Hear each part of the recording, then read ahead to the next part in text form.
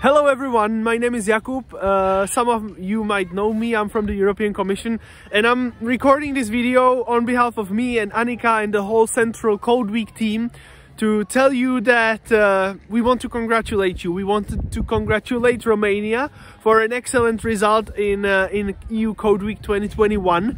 There are currently, I think, almost 1,700 activities on the Code Week map, and most importantly 114 meet and code events, and we would like really to thank all the organizers and especially all the teachers, all the active teachers who take this as an opportunity to bring more innovation and to bring coding to classrooms or to just bring it to the community. So we really appreciate that you are so active, also together with TechSoup Romania and with everyone who is behind this success. So thank you very much to Romania.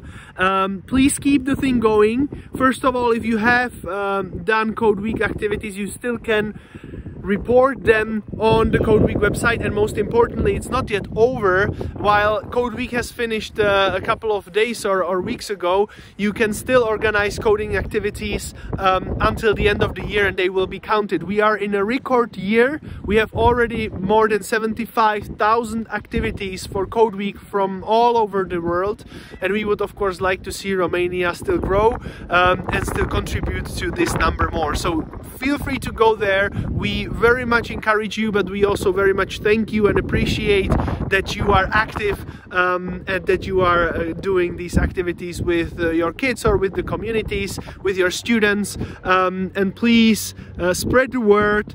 All the resources, all the materials, and now also all the good success stories are available on the Code Week website.